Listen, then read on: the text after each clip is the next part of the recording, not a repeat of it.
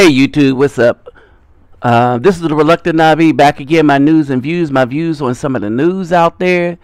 And this is going to be a follow-up on the slap heard around the world.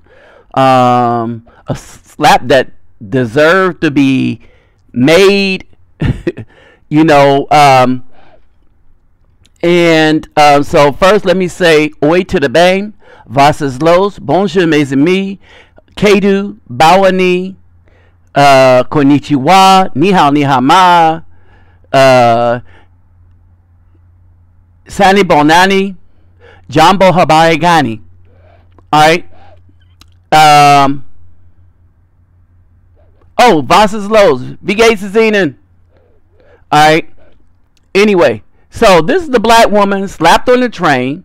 Alright, she pleads guilty.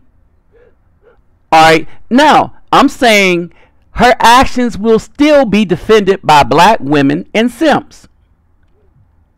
Alright, her actions, what she did first, will still be defended by black women and simps. So basically, the woman was charged with a felony assault for stabbing a man with her 6-inch stiletto shoes on the subway for wearing an ugly 8-ball jacket. Alright. It took place in Manhattan Court on Thursday. Alright. Danae Howard, that's the woman's name, 21, cop to assault in the 2nd degree and assault in the 3rd degree for a wild brawl captured on cell phone video that broke out on a F train. I'm going to change the lettering so y'all can read this. I have it in blue right now. It's hard to see. Alright. In Greenwich Village on November 8, 2014. It is alleged that you struck the... Alright, this is the judge speaking. It is alleged that you struck the complaining witness in the head with a stiletto boot, causing that person to sustain lacerations, bleeding, substantial pain. Are those charges true? Asked Justice Larry Stevens in Manhattan Supreme Court. Yes, she answered. Alright, so basically, she is pleading out. Alright, so this woman gets to plea out. But I want you to understand a couple of things as we go through this. And I'm going to show you a couple of clips to remind you of what happened to the man as she pleads out. Alright. And then we're going to look at what she actually got. Alright. Remember, she is clearly the aggressor, first with her mouth, like most black women. And like she learned from her single black mother. And like the report that she get from all the rest of the black women, you will see that black women decided to jump in when this black woman was clearly in the wrong. But it's like the same old black women that come to my channel trying to defend evil when you can't defend what is clearly wrong. But you can't tell a black woman that or her simp. Alright? The dudes that's coming on here shouting, well, the black woman is still the black queen. Alright? We don't need weak-minded, jacked up, stupid, ignorant black men like that in our community. Alright? Anytime a man has a woman yank off his gonads to where he gives her the lead over his life, as evil as these wenches have been. Alright? And just in case you forgot, I'm going to put those statistics up too. Or maybe that's overkill. Well, I'm thinking about that right now. But anyway, while I think about that, y'all pay attention to this video. Now, pay attention to the treatment of the man who was clearly assaulted. Alright? Pay attention to the man that was clearly assaulted. I showed you what happened in the last video, what happened to a black man that's assaulted by a black woman, and what happened to him.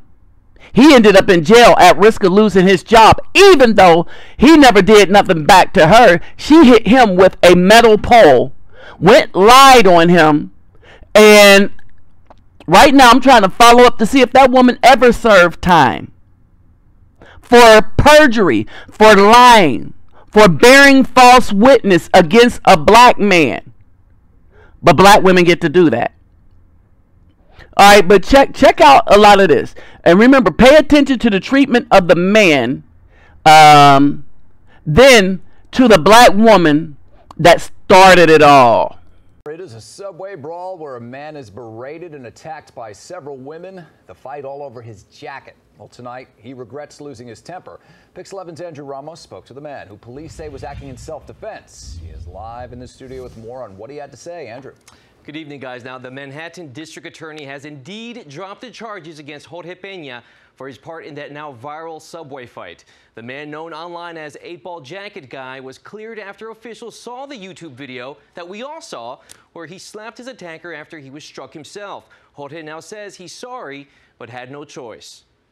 Just watch your step. Sporting the 8-Ball jacket that has gained him notoriety on the street and online, Jorge Peña faced reporters to tell his side of the story on the subway brawl that has thrusted him in the spotlight for all the wrong reasons. I cannot go on the train anymore. I love my jacket. I cannot wear this jacket anymore. The Bronx man broke down in tears, explaining all he wanted to do was go home early Saturday to his girlfriend and child when he crossed paths with rowdy subway riders who relentlessly bullied him on the F train, calling him out for his attire, then striking him with the heel of a stiletto. I don't have no choice. She don't let me no choice. I have to do what I did. You know, I'm trying to defend myself. I'm afraid that she bumped my eye, she make me blind or something. The 6'6" Peña admitted he had never slapped anyone before, acknowledging his size and strength. You know, I have big hands. I'm afraid to, if I slap or hit anybody, no, I'm not a man of problems. It makes me feel bad. You understand how the girls are gonna look me on the street? Like, yeah, this is the man who has slapped the girl. The 25-year-old who suffered lacerations to his face and head spent 4 nights behind bars. His attackers, who have been identified as 21-year-old Danae Howard and 20-year-old Shani Campbell, were among those also arrested in the melee. Peña was eventually released and cleared of all charges, something his attorneys are crediting to the now infamous video. I think if there wasn't a video in this case, Mr. Peña would have went to court for probably a year before something substantial happened, whether that was a dismissal or a trial. Peña, a native of the Dominican Republic who came to the United States as a pro baseball prospect for the Oakland A's, says he never wanted this type of attention. I work hard for my family. I take care of my family. I just want to be a regular person. Now, an investigation is now underway as to why Peña spent 4 nights in jail being held on a misdemeanor charge, while his aggressor, Danae Howard, who struck him with a 6-inch heel stiletto, was charged with a felony, yet she was released before a judge. Guys, back to you. Now, this is what this black woman gets. The one that started it all. The one that nearly hits the dude in the temple with a stiletto and could have killed him. Right? This is what this almost killer wannabe gets, right? If she completes 1 year of therapy, 3 days of community service, and stays out of trouble, she'll be allowed to replea to a misdemeanor, a prosecutor said. Howard and a group of her girlfriends were allegedly taunting Jorge Peña for wearing the unfashionable leather coat. You got a whack 8-ball jacket that came out of the 1990s, Howard yelled at Peña. All right, he's only 25. Get your money game up. All right, she's telling him to get his money game up, right? But she got clear stilettos. What kind of woman walks around with clear stilettos? Yeah, you got it, strippers. So her money game ain't up because she has to strip. Now, I don't know a rich black stripper, female stripper anywhere. I know that a lot of money passed their hands, but that's exactly what they do. It passed their hands. They spend it on surgeries, stripper clothes, which is way overpriced, probably. But because they'll spend all that money on it, and because they don't look at value, they look at cost. You could take a piece of junk and sell it to a black woman for maybe 100 times the value of that piece of junk, and she'll buy it because it costs a lot. All right. Now, Howard's pal Shanika Campbell whacked him over the head with her purse. Then she pulled off the stiletto boot and hit him in the head. Now, he turned around, smacked her in the head or face. It sounded like a face slap. But you'll see that in a minute. All right. Now, the district attorney was smart enough to see self-defense in action. When you watch the whole video, they couldn't hide this mess to let this black female off scot-free. She just got off almost scot-free. All right. If it wasn't for 4 million people viewing it and seeing how nasty and ill-behaved black women are on a train, and how she is a representative of black women, and she do represent black women. She don't represent sisters, but she definitely represent black women. It's because the people that come to the defense, oh, we all must get along. The white man trying to separate us. That's bull. No one has separated the black man from the family better than a black woman has. The black woman by herself destroyed black men, black manhood, and separated him from her and the family. So all you black women coming to my channel with that BS talking about it's the Willie Lynch letters. No, it isn't. It's your evil black woman who wanted welfare, who wanted the government, who wanted the man's money, but wanted to be the head over the man, who then subsequently stripped her children, her male children, of their manhood, who always tried to keep their boy in their place so that he will always worship her. And so that's these ignorant Negroes coming up, oh, the black queen, the black queen. One, you mean the black demon, the black devil. All right, she's been more demonic to the black family than a white man ever was.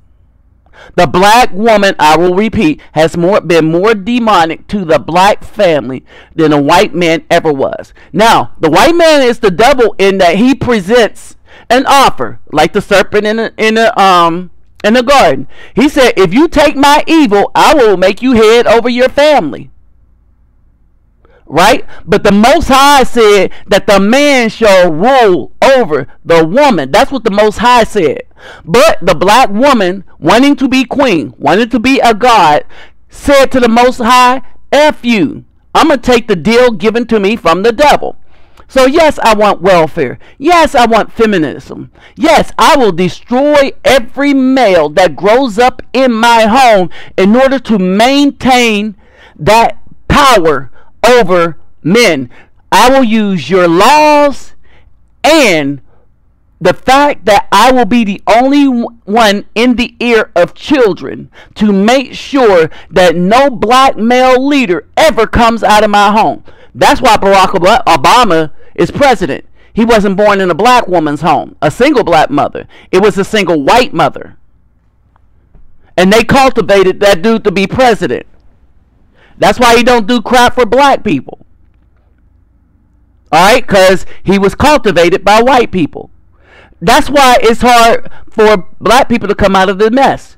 It's because most black people were cultivated by this loud mouth, evil, devilish black woman. All right, now, brothers, and I'm talking to you, brothers. Do you ever remember hearing this statement? I hear it from a lot of black women. I don't care how old he gets or how much of a man he gets or how big he gets. He will always be my baby. Think about it. A black mother will never let her son be a man. He will always be her baby. You see what I'm saying? When a black man gets into manhood in 16, 17, he's no longer a baby. He's no longer the woman's baby. He's a man now, and he starts taking charge over that house because he has come into manhood. No woman is ever supposed to lead no man. Period. All right? Now, in case y'all missed it, we're going to go over what really happened. I want you to pay attention to a couple of things. Now, she's messing with him over a jacket. Now, pay attention to the two skanks that got her back. Now, that's the simp that said, damn. Like she really said something.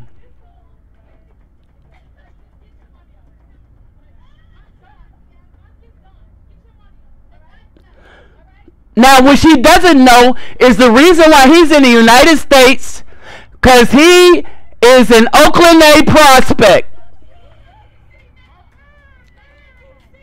Look how violent she is.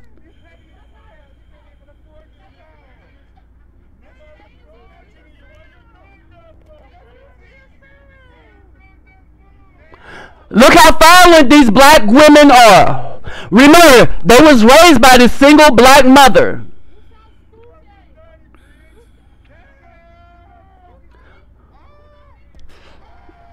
And there it is. Alright, now, look at how the other two get in it, right? Alright. Alright, look at how look at how the other women attack the other big black dude, right? Alright, them men ain't having it. Those men ain't having it. Now, they gonna cry and everything, but they hit a man first.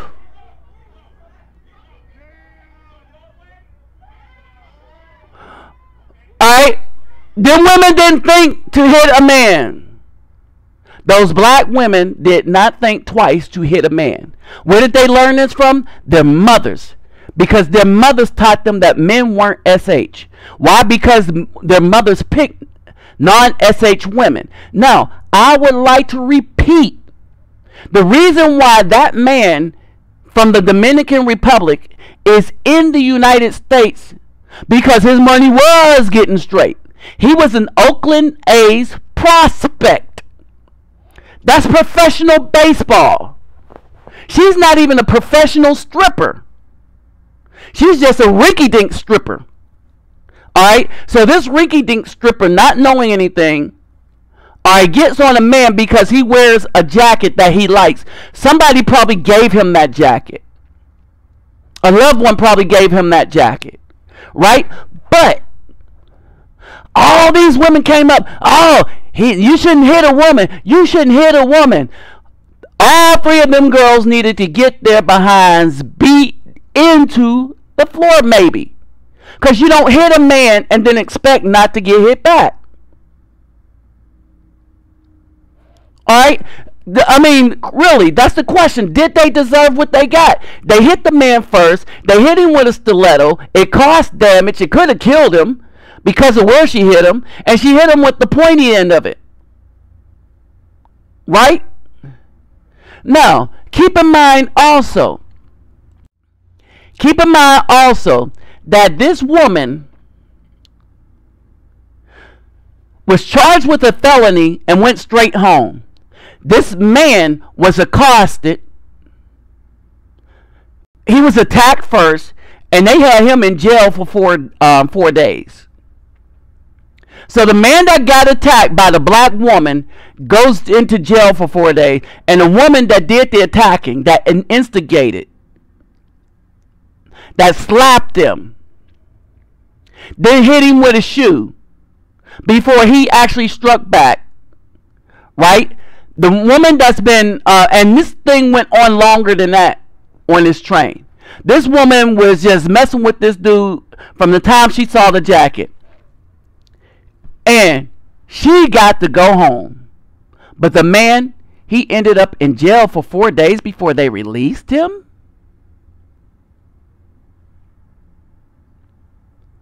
Is that justice for men in the United States? There is none for men in the United States. So men, we have to get back justice by any means necessary.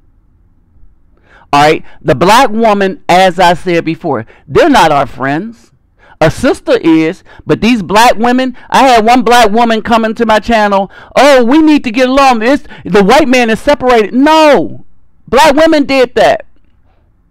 Black women decide to screw only 30% of the population, which produce more children than the rest of the 70%. That's like black women. They say white women wear weave too, but black women are 13% of the population, but they buy 70% of the weave. So white women ain't doing it too. All right, black women, 13% of the population. Y'all seen the graphs on my last video. They're 13% of the population, but they are 64 to 65% of the new HIV infections. Why isn't the black heterosexual man rising? Because the black woman is only messing with a third of the black men. Twice as many black women have children than black men. The net worth of the black woman is $5. Black women have been raising their children to hate black men since white men gave them charge over the family. And he didn't give them charge, he just gave them a choice. The white man never put a gun up to the black woman's head and say, you need to get rid of your man. He said, I will give you welfare. I will give you part of his check. And all you got to do is raise up your children to be devilish and disrespect leadership from a black man. All right, it wasn't the Willie Lynch. It's not the Willie Lynch letters that's doing this in. It's not the white man that's doing this in. White men gave black women a choice, and they chose to unite with the black men.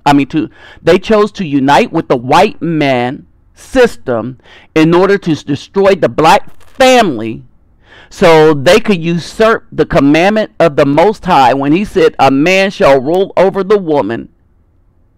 All right, because she's always been wanting to be worshipped as God, and so now she got these ignorant simps that come to my channel. Oh, and the simp argument is done. All right, we've cleared that up.